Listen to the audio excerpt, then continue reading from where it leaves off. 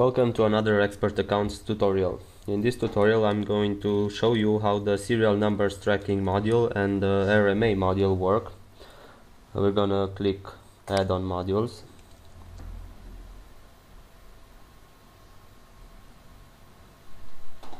This is where we can activate the modules. I've already activated the serial numbers tracking module and the RMA return merchandise authorization module. It is also recommended that you have the items master with price levels module activated.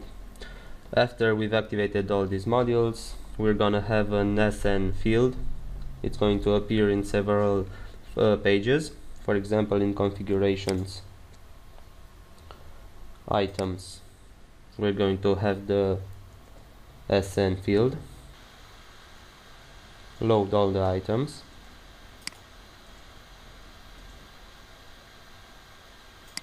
And we can see the SN column here. We can check the items that we want to have an SN, a serial number. We click save. We're also going to have the SN field at the purchase documents, for example operations, new data entries,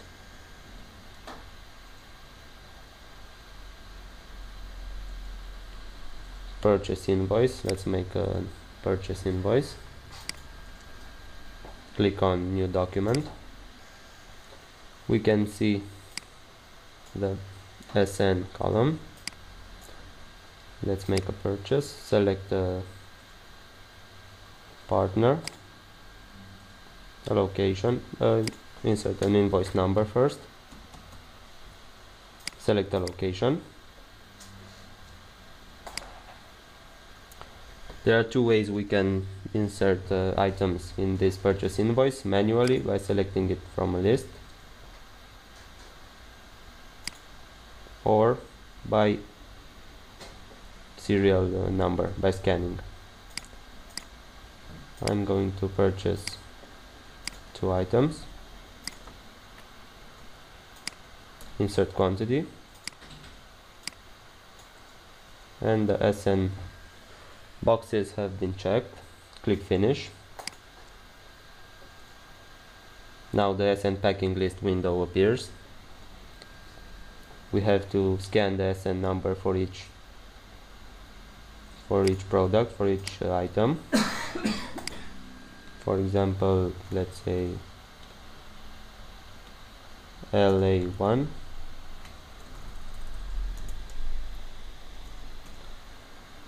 And for the other one we have to add quantity, so we need 2 codes, 2 serial numbers, LA2 and LA3.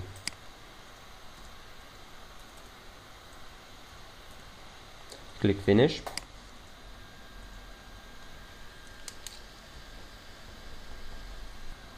And the goods received note has been generated. We can see the serial numbers here for each item. We can close. I'm also going to validate. The SN field is also going to appear on invoicing.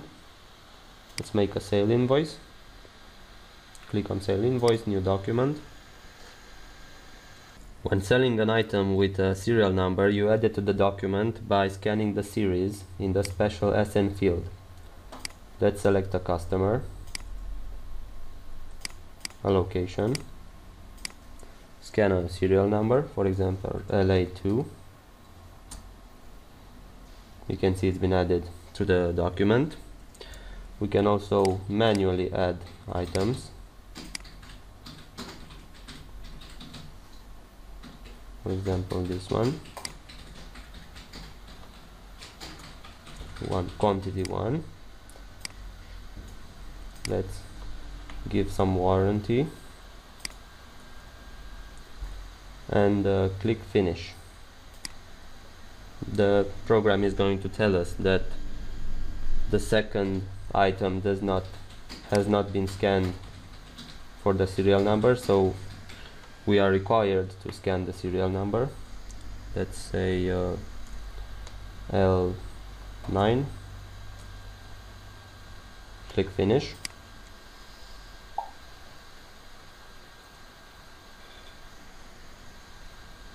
And we can see that the invoice has been generated, having the serial numbers listed. Click close. We are also required to scan the serial number at the POS sale. Let's validate this document. So we go to Operations, New Data Entries,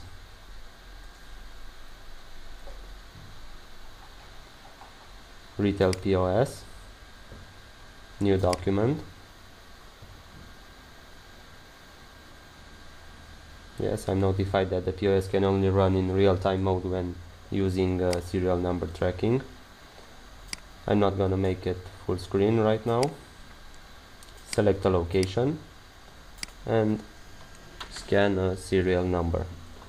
Let's say L10. We can see the product has been added. The rest of the sale is as usual. I'm gonna close the POS sale. We are required to scan the serial numbers in transfers as well. We can also see the serial numbers at inventory serial numbers. We can see all the items that have serial numbers. Select the list and we can see the location and the serial number of each item. Now I'm going to show you how the RMA module works.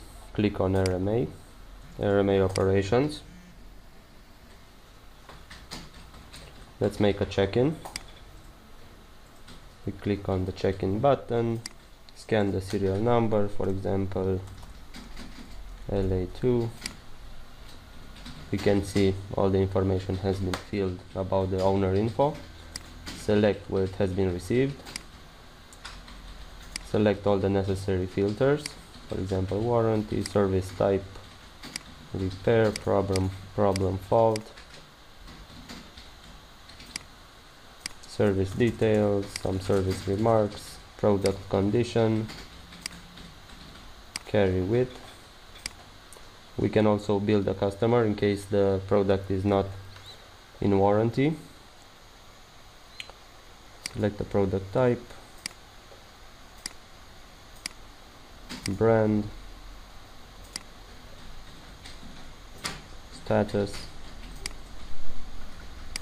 insert a customer email,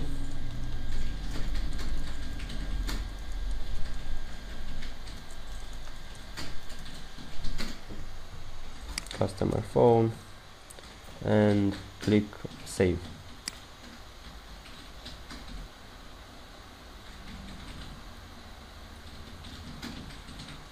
We can see that the check-in product document has been generated with a job ID.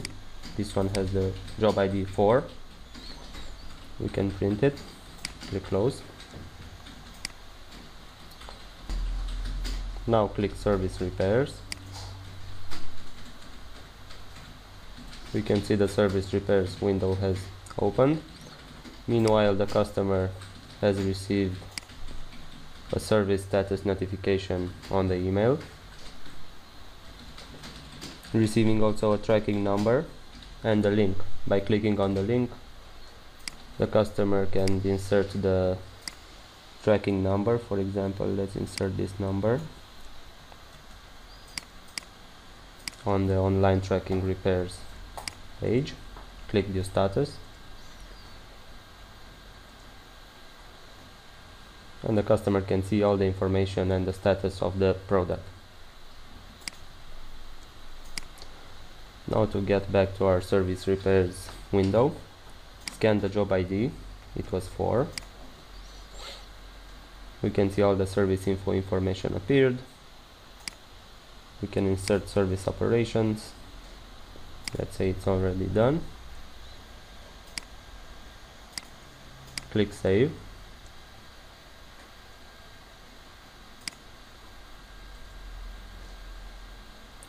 Then the customer, after receiving an email, can come and we can do the checkout of the product. Again, we scan the job ID